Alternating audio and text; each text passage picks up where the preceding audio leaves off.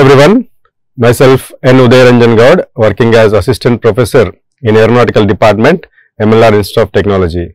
So today we are going to see Aerospace Vehicle Structures subject, and in this we have a topic called shear of open section beams.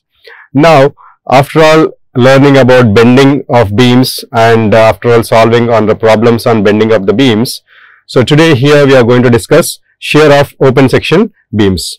Now, so if you look at the shear flow, so shearing action, that means the forces that are parallel to the surface.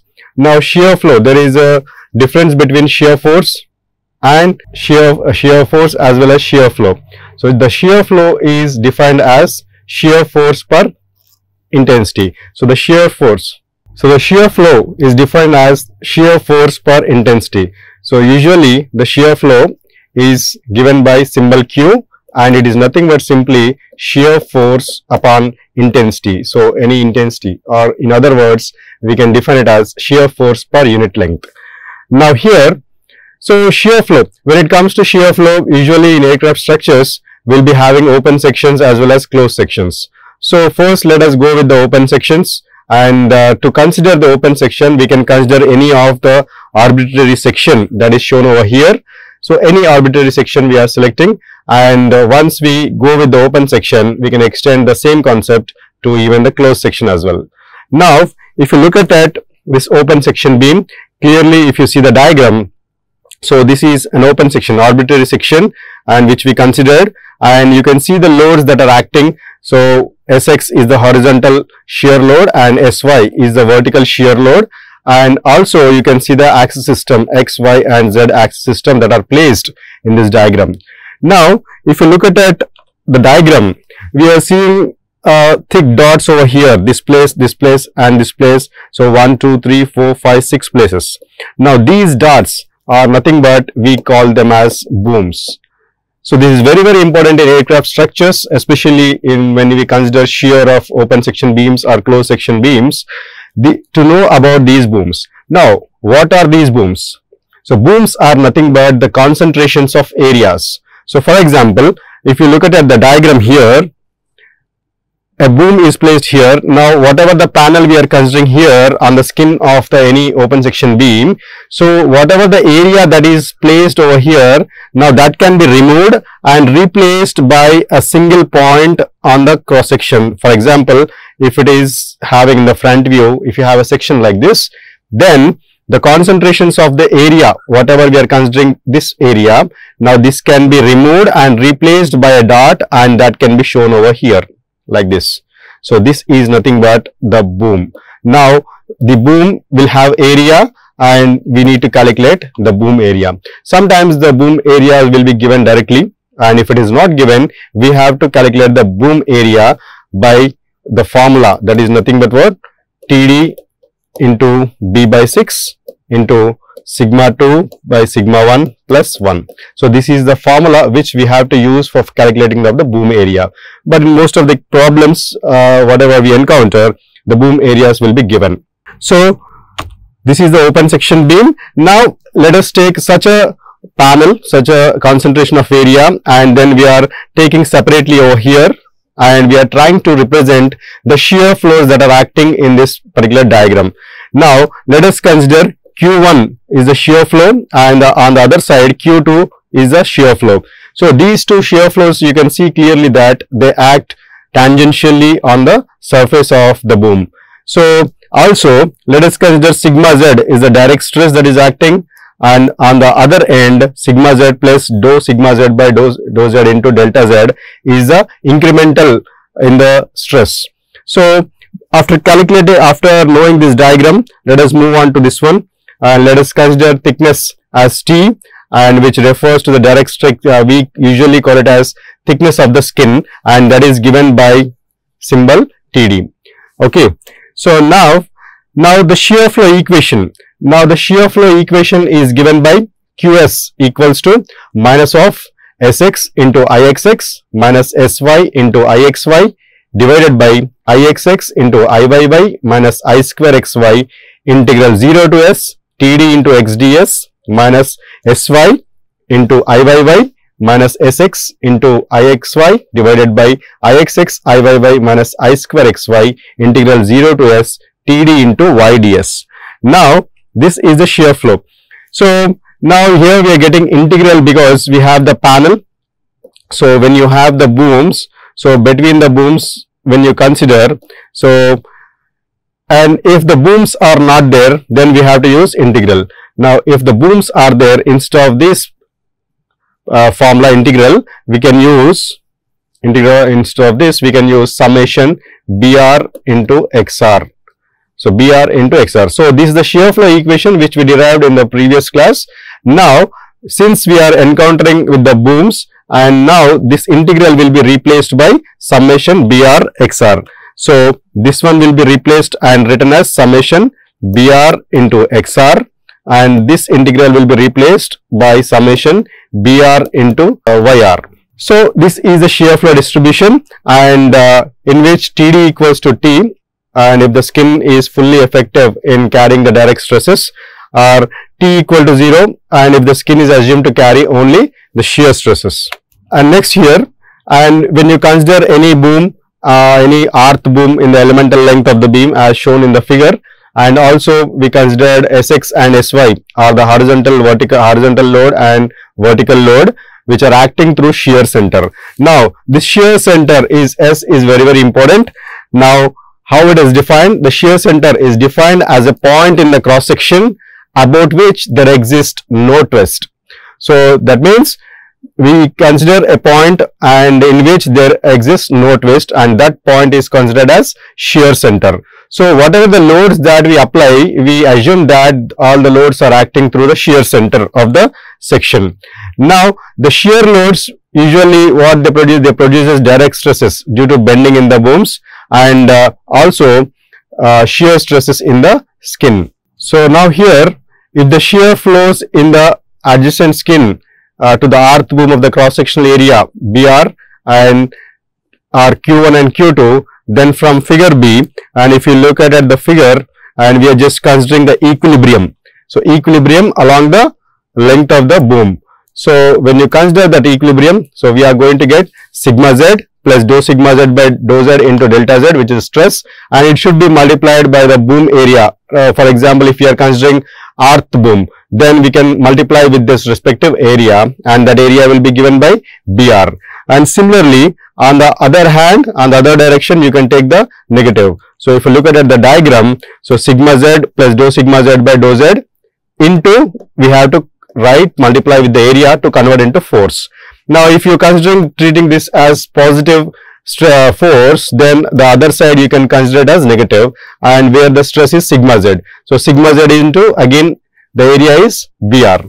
So, that is how we have to consider the force equilibrium. Now, coming to here, so after considering the stresses in the force equilibrium, now we have to look for the shear flows. So, as we discussed earlier, the shear flow is nothing but the shear force intensity or shear force per unit length. So, here we have two shear flows, one is Q1 and one is Q2, and according to the sign convention we considered Q2 will be in positive direction and whereas Q1 will be in negative direction. So, now we have to multiply this Q2 with respective length on which it is acting and also Q1 with respective length on which it is acting. Now, the length here we consider it as delta Z. So, Q2 should be multiplied with the delta Z to convert into force, and also Q1 also should be multiplied with the length delta Z to convert it into force. Now, if you write all these things in an equation form, so you get Q2 into delta Z minus Q1 into delta Z equal to 0. Now, this equation and simplifies to Q2 minus Q1 is equals to minus dou sigma Z by dou Z into Br. Now, from here we have to substitute because sigma Z is nothing but what? Direct stress due to unsymmetrical bending. Now, we have the formula for sigma Z. So, what is that formula? My into Ixx minus mx into Ixy divided by Ixx Iyy minus I square xy into x plus my mx Iyy minus my Ixy. So, sigma Z, that is equals to my Ixx minus mx Ixy divided by Ixx Iyy minus I square xy of x plus then mx Iyy minus my Ixy divided by Ixx Iyy minus I square xy into y. So this is nothing but the formula for direct stress distribution due to unsymmetrical bending. Now in place of sigma z, we need to substitute whatever we have here.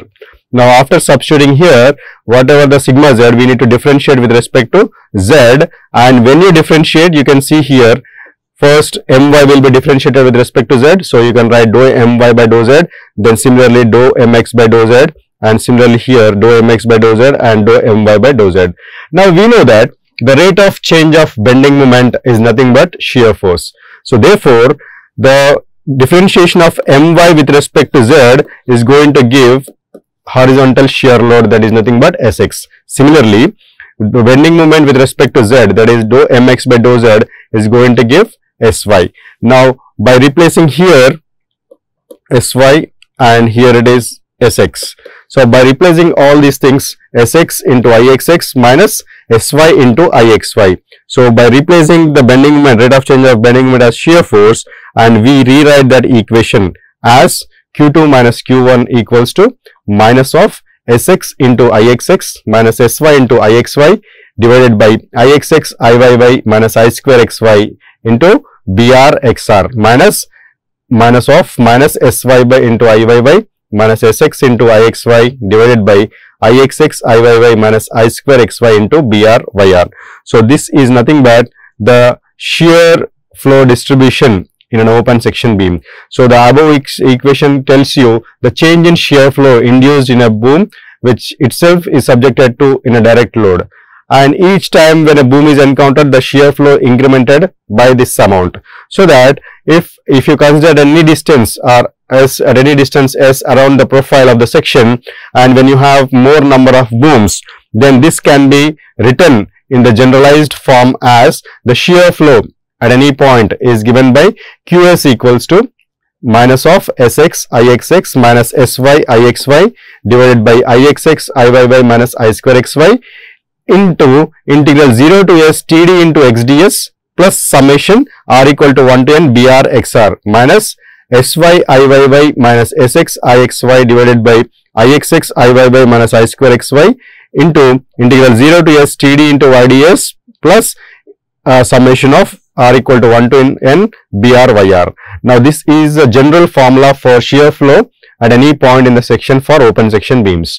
Now if in the problem, if we mention that booms are carrying only direct stresses and panels are carrying the shear, then if the panels are not carrying any kind of direct stresses, we can just omit these two and rewrite the equation only for the booms as only with the summation. So that is what we need to understand, because it is a generalized formula that is given for both panels as well as booms. So if the problem is mentioned only about the booms that are carrying direct stresses, then you can consider by omitting the integrals, you can just consider these two summations in this formula. So this is a formula for shear flow at the point. So even the thickness of the skin also, if it is 0, if we mention that 0, then also the integral containing term can be substituted to 0. So now here one more thing we need to observe here. Now we are speaking about open section beams. Now what is the change that we will see for the closed section beams is nothing but, and closed section beam looks any geometrical cross section you can consider. So open section beam is the determinate problem, whereas the closed section beam is the indeterminate problem. So therefore what you need to do is you need to make a cut somewhere here to make it open, and you need to calculate the rest of the open section shear flow. And after adding that, since we are making a cut, if the cut is not made, there would have been some shear flow in this wall also. So let that be QS0, which we call it as additional constant shear flow. So this additional constant shear flow must be added to the open section shear flow like this QS0, and when you add this QS0, we call this as formula for the closed section shear flow. So the entire formula from here to here we can consider as QB, open section formula. So this is QS0, that is the additional constant shear flow that exists during the closed section. So in other words, we can write for general open and closed section together, QS equals to QB plus QS naught. So if the section is open, you can substitute QS naught as 0. If the section is not open, you can just add QS naught. So this formula holds good for both open and closed sections. So that's it from today's class. Let's continue in the next class. Thank you.